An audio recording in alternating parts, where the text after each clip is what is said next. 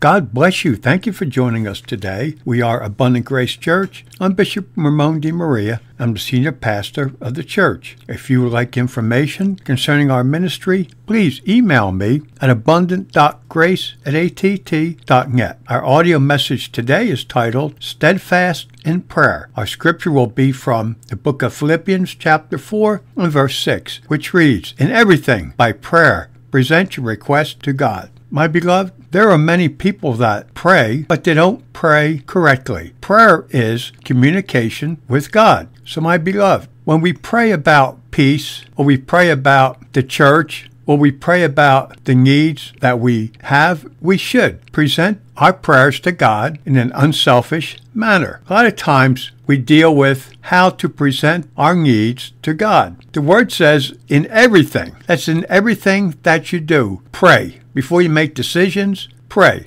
and present it to God in a manner where He will receive it. There are people that just pray aimlessly, but we must pray what is in us, not what we wish was in us. Praying what's really in our heart is an everything kind of prayer. I don't wait to clean up my motives or try to sound more spiritual than I am. I pray what's really in me. If you are going to grow in prayer and overcome worry, you must begin by becoming an in everything prayer. Whether your request is large or small, whether your motives are mixed or pure, whether what you ask is wise or foolish, God can sort it all out, and He will. You can trust God to respond wisely. He is not going to give you something foolishly. My beloved, understand, He will not give you anything that will harm you. But my beloved, you've got to learn to hold your prayer loosely and trust that if God doesn't answer in the way you want it to be answered, He knows what He is doing. He has very good reasons for not answering your prayer in such a manner as you want it answered. It's such a simple thing to go